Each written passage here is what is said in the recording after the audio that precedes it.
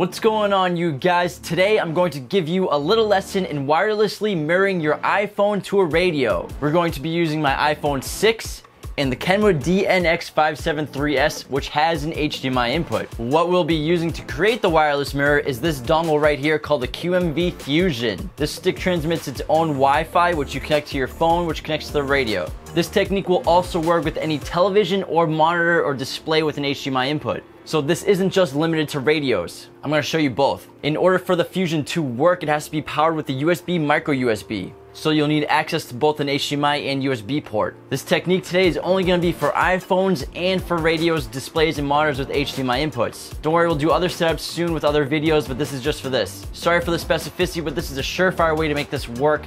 Some LG phones have a little trouble mirroring. Some radios have a little trouble mirroring. I tried this technique on a Pioneer radio, the 7201 Next, which is brand new, and it didn't work, but this Kenwood worked just fine. The Fusion has a male HDMI output, and normally you just plug that right into the HDMI input of whatever you're using. However, the back of this radio, the HDMI port is inside of a crevice and it won't fit, so I have to use an HDMI extension. So I have regular HDMI, and then I have a female to female adapter. What I'm going to do is connect the female adapter between the HDMI cable and the Fusion dongle. Then plug the HDMI cable extension to the back port of the radio. In order for the adapter to work, it needs to get power from the USB. The USB to micro USB to power this baby up. It's important to note that you have to get the USB power from somewhere other than the radio or the TV or the monitor. For example, I'm using a separate USB charger to get power for the USB for the Fusion dongle. Now the Fusion is connected to the back of the radio and it's powered on. The next step is to go into the HDMI source of the radio. Now we're in the HDMI source and the display comes up of the Fusion. What you want to do next is connect your phone to the Wi-Fi signal that the Fusion is giving out. On the home screen of the Fusion is the password to connect to the Wi-Fi. Password on this one is 592-59767. Then we just join the Wi-Fi. On the home screen of the Fusion is a numbered link which verifies your source and your phone. All you have to do is type that numbered URL into your browser. So 192.168.203.1. And now this link has verified this phone. The final step is going into our phone settings and turning Airplay mirroring on. And as you can see, we have successfully mirrored our phone wirelessly to this radio. But what apps will work and what apps won't? Anything that's copywritten won't work. So if you're in iTunes and you're trying to play music video, HBO Go, Netflix, stuff like that will not work. I'll show you. So I'm gonna try and go into Netflix right now. As you can see, it will come up, but as soon as you try to play a video or a TV show, let's say Bill Nye,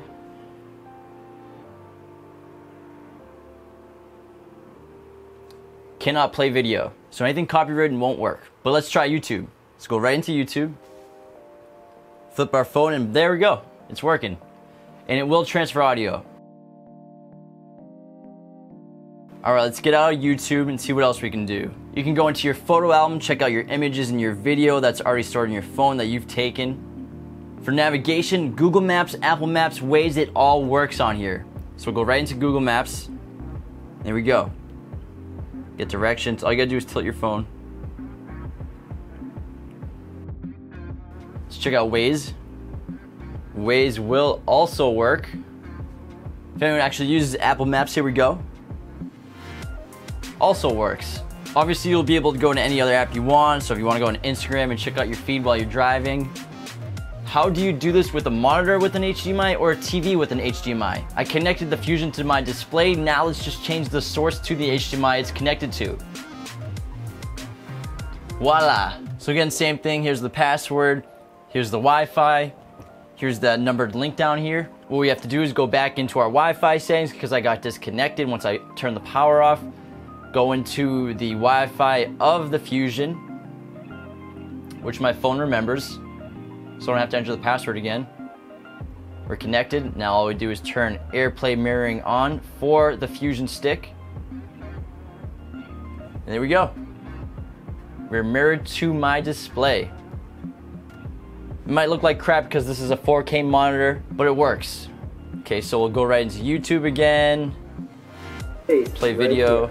You can hear the audio transfers. This is like the tip of the pier, the very tip. And then Go to my photo album.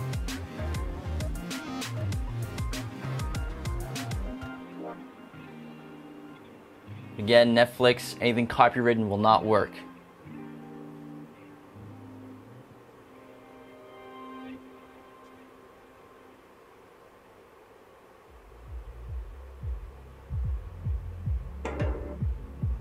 Cannot play video.